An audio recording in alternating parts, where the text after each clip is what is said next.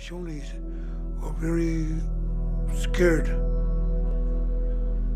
scared of artifacts that's been dug up that belong to somebody that's already dead.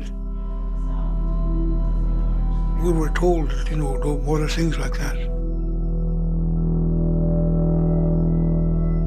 So just beyond here is the storeroom where we'll be looking at some of the artifacts.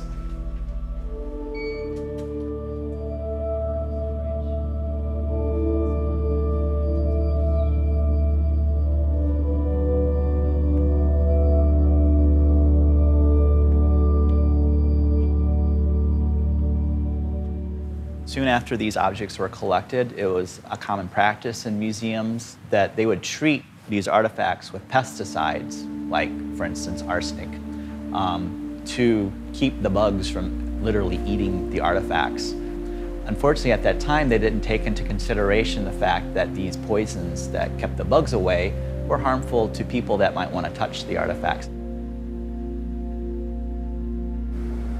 These artifacts that come from Wind River, how did you get them?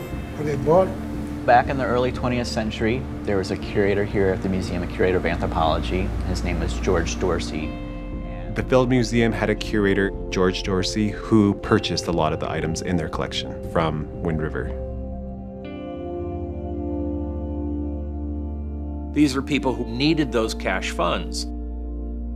Their traditional culture had been removed from them, and they were forced to participate in an economy that wasn't theirs.